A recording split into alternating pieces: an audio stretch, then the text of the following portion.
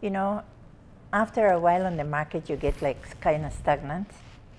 You have to represent yourself, do something to bring up yourself back again.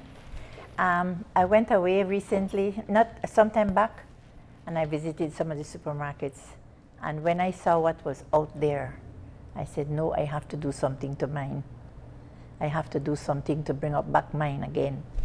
And this was the whole idea with doing this, you know.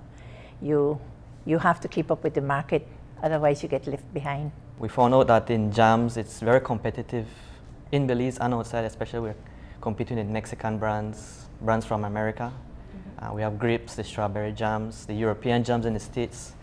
So why not change the look, do a facelift, put a bottle that is more gourmet, as to bring out a color, so that somebody in Miami passing through the supermarket and sees a jam from Belize, it says, wow, with tropical fruits, tropical oranges, you know, making that jam from reassures.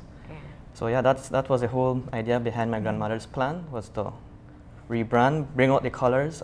And it has worked, because since we did that, we did the Belize show the other day, the by Belize, Belizean products. Yeah.